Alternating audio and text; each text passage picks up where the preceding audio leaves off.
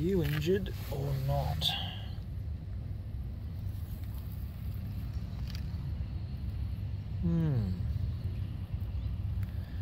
Everything seems... something weird's going on at the back here though. He doesn't have much here. I think actually something's going on at the back. It doesn't look like he's moving his back end at all.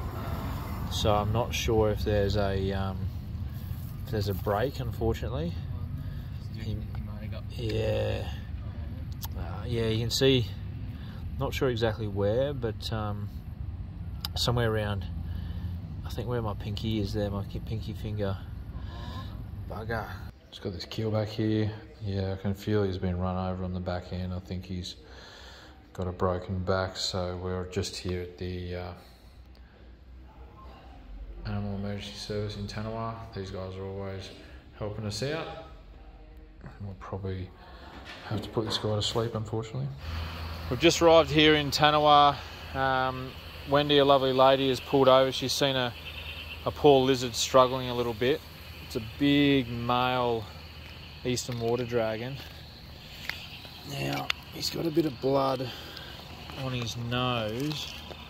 Hey, bud, how you going? Oh, you're not in a good way, are you? So, you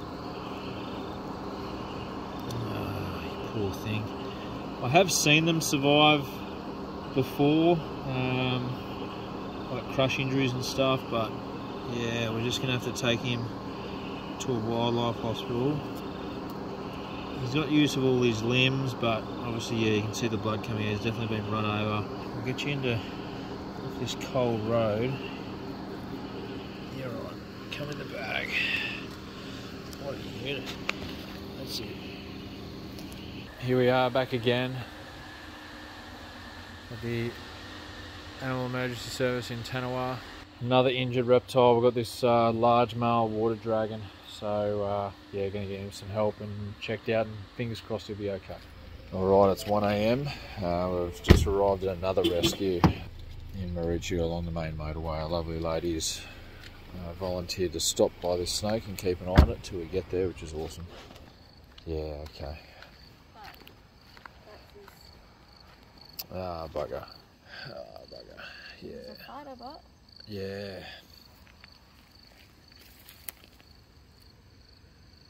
No, that's not good. Yeah, we'll have to, unfortunately, get him euthanised. So, unfortunately for that carpet python, yeah, we had to euthanize it. So he's in a better place now. It's been a night of rescues with the water dragon as well. Now this python. Just please be careful, guys, when you're on the roads. And yeah, obviously give us a call anytime if you need a snake rescued or relocated. G'day, mate. Wesley's back. Oh. From Alcoholics Anonymous. No, he's had a good holiday away. Back to work, but we're here at a resort in Markula. Apparently there's a snake in the main foyer. That's it, just behind there. See it? Mate, I see the back end of him. Not sure what he is. No. So these guys are often mistaken for ground snakes, but it's actually a little Varax skink or a three-clawed worm skink, so it's not actually a snake. Oh, really? Yeah, but I'll show you close up, but they're so hard to tell the difference. They're so delicate too, I've got to be careful. I don't want to, because they can drop their tail. Death roll. Death roll. So if you guys come have a look, I'll just be super It looks gentle. like one, eh? Bloody oath it does, but you see those little tiny little legs? Oh, yeah. Crazy, hey. You're right, bud. Alright, I won't stress him out too much because he's death rolling like a crocodile, this little fella. Find a nice little covered area. Pretty cute little things. Alright, bud, I'll let you go, you little worm wiggler. Off you go, hide under there. The family have seen something brown move into their pantry, which isn't ideal. Not sure what it is. It was obviously a snake-like shape. It was on the ground, you think? Yeah, it was on a box around the back left. Did you see it move? Yeah. Yeah. No, Its head, it just had its tail flipped over that box. Yeah, okay. What colour was it? Dark brown. Okay. Black maybe. So I was like, oh, it was like a... No, there was just a, it was like a, which I thought was a snake, but it's not. Looks like kind of like a shoelacy kind of thing. Oh no, don't tell me. Tell me if that's what you saw. Is that not a snake? No, that black thing there. Oh my god, that's not a snake. No. Is that what you saw? I think, oh, I hope not. I'll But check it that moved. area anyway. It definitely was something that moved. Oh no. No, it's right next to it though. You Oh god. There you go, I was starting to doubt you then. It's not a snake. What? It's a tiny little skink, which is super hard to bloody... Yeah, Really? but it was literally right underneath that black, Yeah, because it was across the timber. the black sort of shoelace looking thing. I'll take a photo of him. Oh well, it saved my day anyway. No, that's a relief. At least we found something. Got this gorgeous little fella here. Just a bit of ground cover and stuff for him. Hey, you're right. Off you go. Out of the pantry. Back into the bush. Oh, g'day mate, how you going? Yeah, so we just got a job from the big Wesley. He's called us up and said that there's a black snake in a house just down the road from us in Burpengary. There's been a few cruising around at the moment. We got a call for a couple of different times yesterday for black snakes in houses, so we'll go see what this one is. Hey, how you going? Yep. I'm Mick, by the way.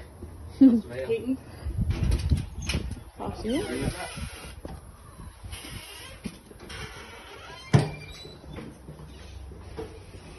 It's legit right behind the inside of that box. Oh yeah, It's cool. head out and everything. What is it? Hope you can go in and have a look. Not sure yet. Yeah, it's a little one, but we have like animals. We have like 2 cats and 2 dogs, so we Yeah. weren't sure. What do you think it is? Is it a tree snake? Let's see. Yeah, it is. Yep, yeah, a little common tree snake. Hey, buddy. Well, it's better to be safe than sorry. Yeah, for sure. Yeah. There's the little fella. Brown snakes are... Yeah, my sister was a kid, we caught a brown snake, and it had like white on it. Yeah. And just a tiny bit of red. Yeah. I don't know if the red one? Oh, well. Yeah, well, that, well, Hang on. there you go. I don't know anything about snakes. Yeah. But it was a dangerous one that they caught. Oh. There's the little fella. It's green. It's green. Yeah, yep, so they're very dark on top, and when they don't move, they just look dark and black. But then as soon as they start moving, you can see all those blue flecks. Because we hardly ever, you know. Yeah, so there might have been a time where they can actually squeeze through doors like that sometimes. Those, You know what? You know those what? mesh doors. Seen it like at the corner of my eye, and it just took off, and I was like, ah, there's a snake, and everyone was like, oh, you're kidding. Not likely to have any more. They're pretty solitary snakes. Nah, so that'd be a couple of years old even at that Yeah. size. Yeah, when they first hatch out, they're absolutely tiny. Righto, we've just found a nice little patch of bush for this bloke to go into. So we'll get this little blighter back out into his natural environment. Come on, little fella. There he is. He's a bloody good-looking little tree snake. Hey, settle down. Stop whipping around. I want to say goodbye.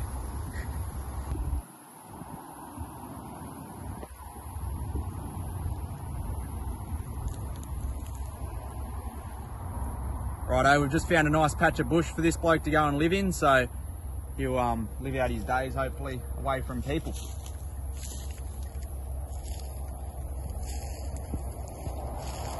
There you go, little fella.